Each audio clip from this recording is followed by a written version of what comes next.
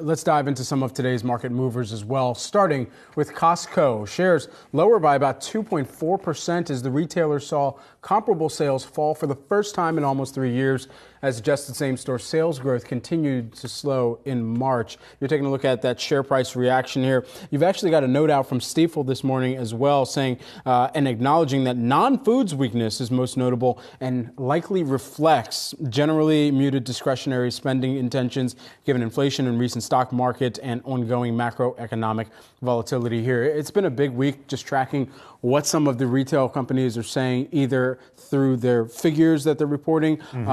And for Costco, of course, we get kind of more frequent or cadenced sales numbers from them than we do on a quarterly basis like some of the other retailers out there. However, we did have some commentary from Walmart to even compare this to this week with their own investor event. So all of those things considered, a lot of focus on the retail sector and where grocery is holding up versus some of the weakness in discretionary spending as seen through Walmart and Costco here. Right.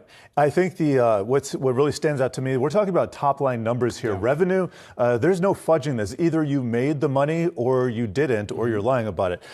So in this case, these companies, Costco, they're going from sales of 15% last year. That was the sales growth last year. That's going to be cut in half to about 7 or 8% according to street estimates.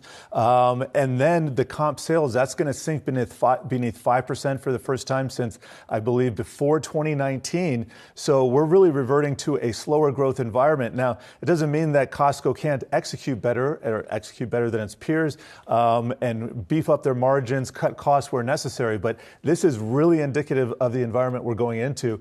If top line numbers are suffering, you know, those bottom line numbers are going to suffer even more if you're not executing here.